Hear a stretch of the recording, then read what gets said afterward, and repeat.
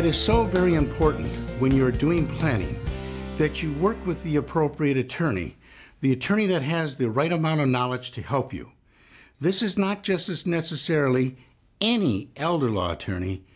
You want to make sure that you're working with somebody who has been tested to make sure that they are familiar with all of the rules, including tax law, as well as asset protection, as well as wills and trust.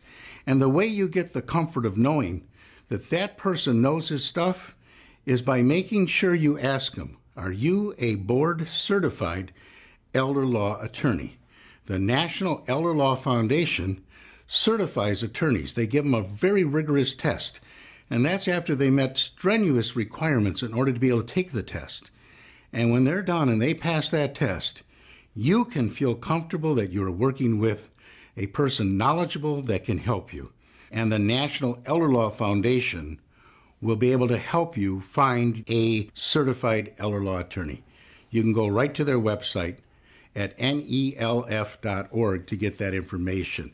And they will be the ones that will help you decide, do you need a will?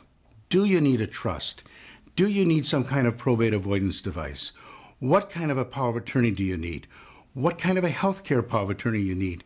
What features should be in that document? What features should be in your power of attorney? Do you need an authorization to do planning? This is not your job to know how to do this. You want to hire an expert, just like you would in the medical field. You would not go to a podiatrist, a foot doctor, to have a brain tumor removed. It may be the same size, but you would go to an expert. You'd go to a brain surgeon, a person knowledgeable that can help you.